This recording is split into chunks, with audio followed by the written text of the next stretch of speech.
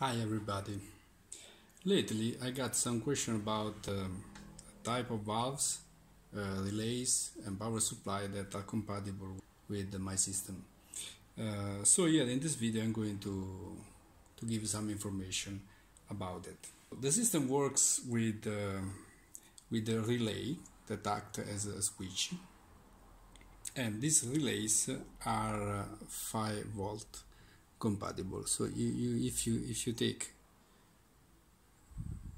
you can see here in the second line that is 5 volt DC, and this is the first point. Second point is the connector and how the ground and plus 5 volt or VCC are located in the 6-pin connector.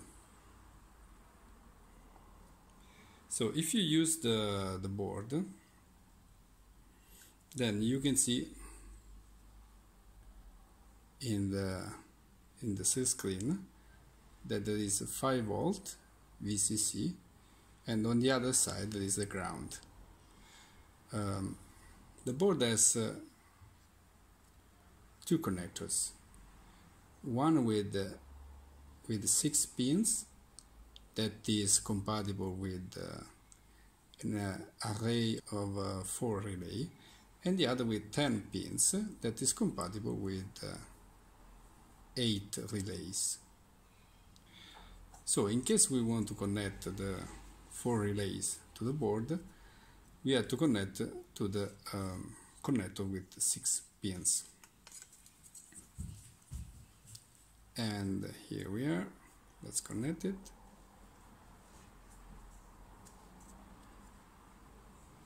And that's it.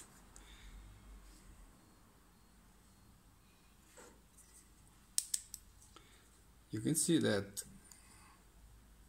the important part is that VCC and VCC are connected to the same pin. This is the very important part.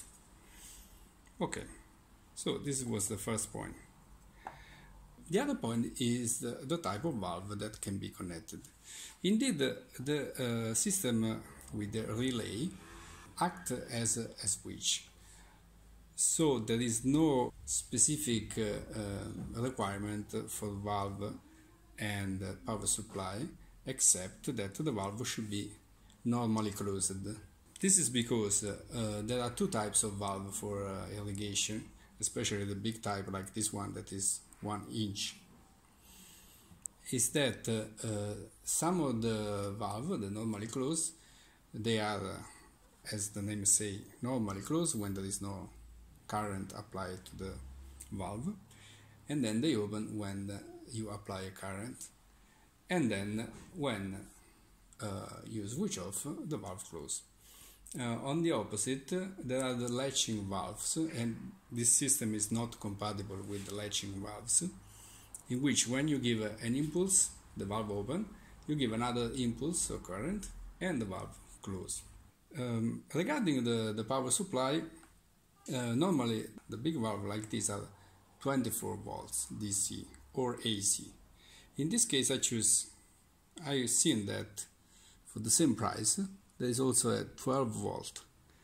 Yeah, maybe you can see here. Yes, this is 12 volts valve, and it's exactly the same as 24 volts except for the different voltage.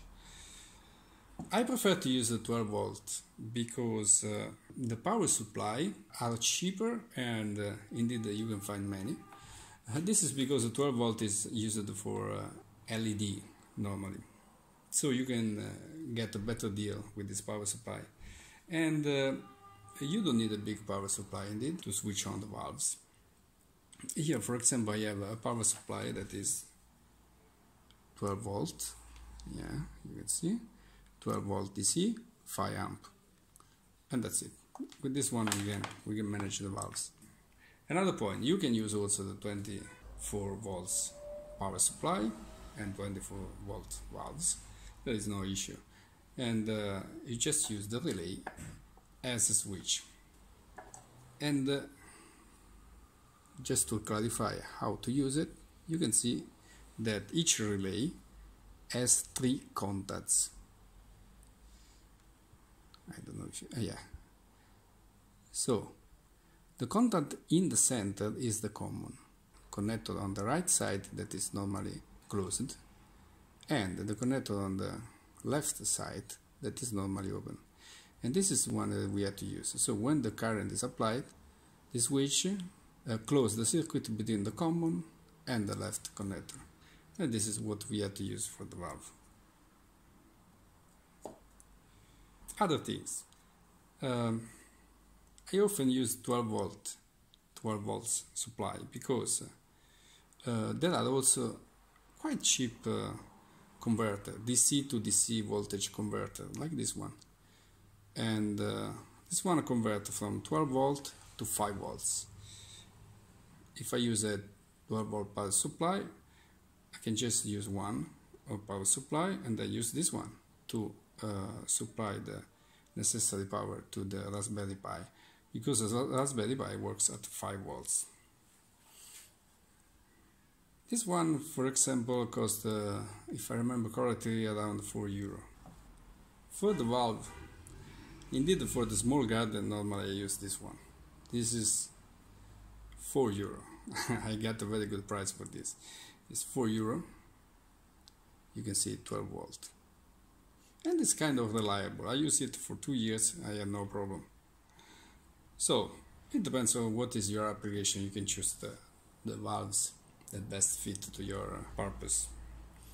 Now I'd like to give a short demonstration of if this is working. So I use this just to simplify the connection, and I connected 12 volt here, so we have the distribution of the power here, and I will connect the negative directly to the valve and the positive going through the relay and then going to the valve. Very simple circuit.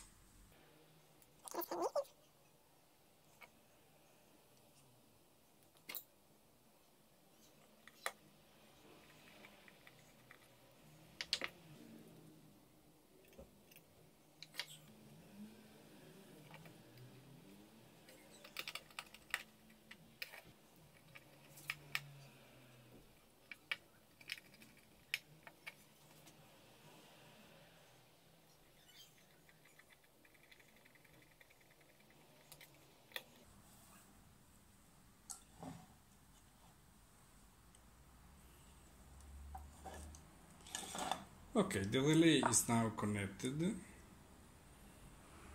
Let's now connect the Raspberry Pi to the board and the relay to the board.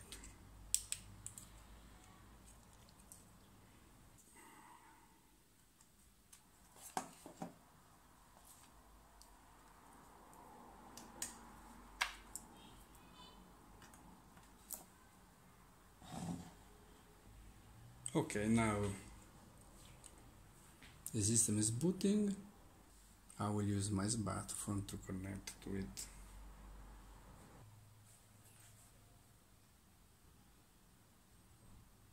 In few seconds we will see the hydrosys4 Wi-Fi network.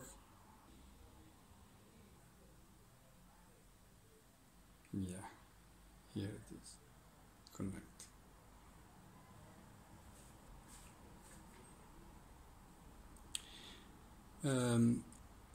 Now I'm in the setting page and I'd like to test the relay. I didn't connect to the 12 volt, so the valve will not start now. I just want to check if I remember correctly which is the relay number, and it should be the relay order 8. Let's try. Yes, this is the first relay on the left. Great. So the relay activates. Now let's connect the power to the valve and let's see what happens when we switch it on.